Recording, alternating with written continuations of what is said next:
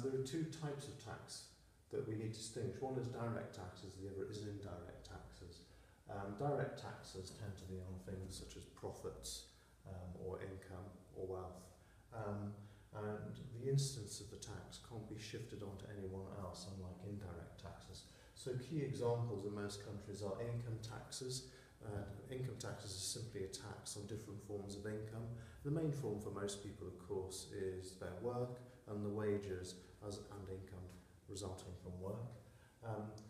Income tax rates in most countries tend to increase as people's incomes increase. We'll come back to that. Corporation tax is a tax on corporate profits. Capital gains tax is a tax on a capital gain that an investor might make. So say you buy a business for £100,000 or property, and then you sell it in a year's time for £150,000. You've made £50,000. So the state will take some of that capital gain from you. Another tax, which is really like a different form of income tax, is simply national insurance, and that's a tax on employment paid by the employer and the employee. Indirect taxes, the key taxes are VAT, which is sometimes known as an ad valorem tax. That's a percentage tax on most products, apart from children's clothes and food and reading matter, newspapers, magazines.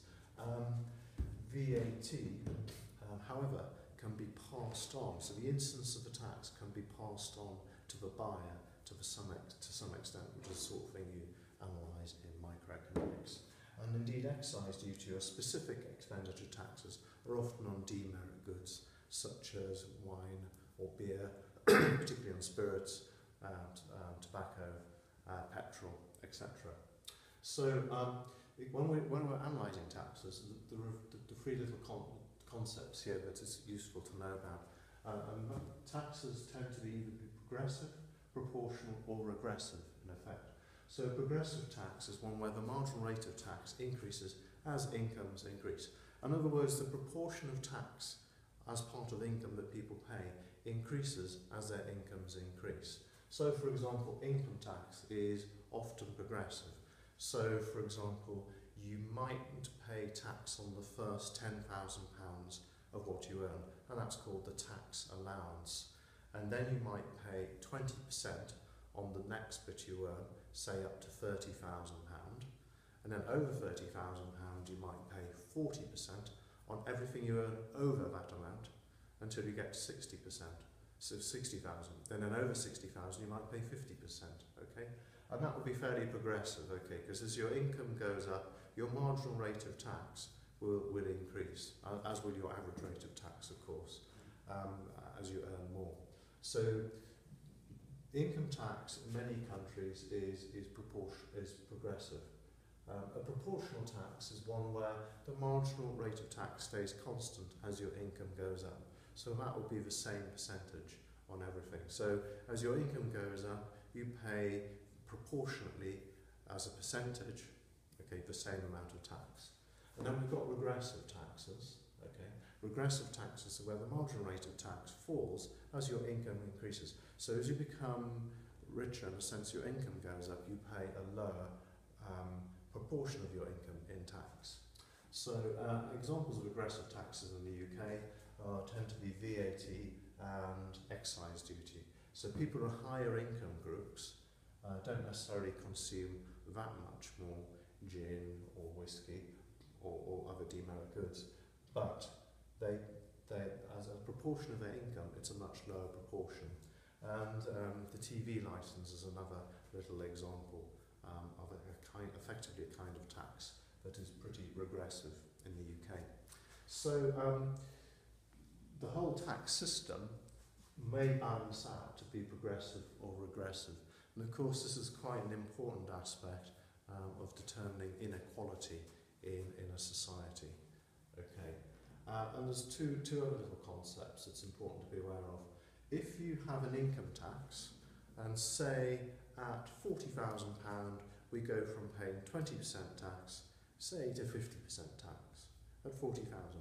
Well, what happens over time is people's incomes will increase with inflation. But if the tax boundary, the actual threshold, doesn't change, then what will happen is people will be dragged into higher tax brackets and pay more of their income in tax. And this is quite a sneaky way, often known as stealth taxes, that chancellors use. By not increasing those tax brackets with inflation, then people creep into higher tax brackets. And the US call this bracket creep, okay? So a more usual term is fiscal drag. People are dragged into higher tax bands and end up paying more tax. And simply because their earnings are going up with inflation. And so if the tax brackets for income tax aren't increased in line with inflation, we get fiscal drag. It benefits the government and individuals pay more tax. Another aspect that's in some textbooks and a key thing is fiscal boost. I'll explain with a little prop. Imagine this is a bottle of gin. It's not lovely pure water, it says. Anyhow, imagine this is gin, and we pay £5 for this gin, and there's £2.50 tax on that. Right. Over time, say this becomes £7 with inflation. But the tax on this gin is still £2.50. Therefore, who's gaining? Well, the government is losing out on tax revenue, and we're gaining because in real terms, the tax we're paying on the gin is becoming less. It's becoming proportionally less of a bottle of gin. Rather a good thing, you might say. So this is known as a fiscal boost because it's a boost to the consumer, and the government, of course, loses out on tax revenue. Okay, so it's useful to have some examples of the key taxes and the key terms such as progressive, proportional and regressive. Thank you very much.